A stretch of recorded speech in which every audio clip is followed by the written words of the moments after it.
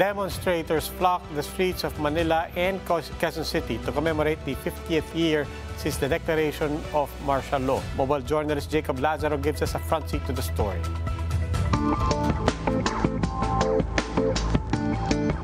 Remember and serve justice. This is the message of some groups commemorating the 50th anniversary of the declaration of martial law in the country. Some member groups of Bagong Alyansang Makabayan marched in different areas of Manila and Quezon City. The group remembered the horrible events that transpired during martial law. Hindi ibig sabihin nakaluklok ang isang Marcos ay kinakalimutan na natin ang kasaysayan. Dapat lalo tayong pumipiglas.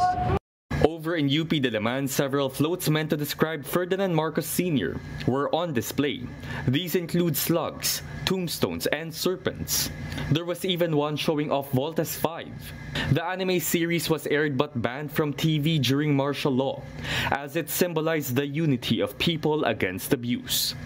Martial law survivor Casatul Ocampo joined in the protest, saying that he still remembers the tortures he suffered back in the day. Bubugbugin, ginamitan ako ng electric shock, sinunog yung aking nipples, yung aking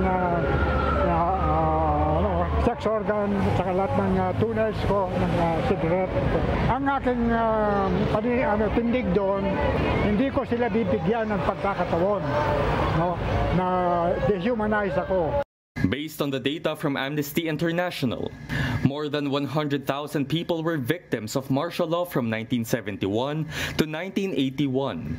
70,000 were arrested, 34,000 were tortured, and 3,240 were killed by the police and the military. Others, however, say that it's time to move on because it's already been 50 years. But for the victims of martial law, may kasabihan nga tayo, those who forget the past are condemned to repeat it.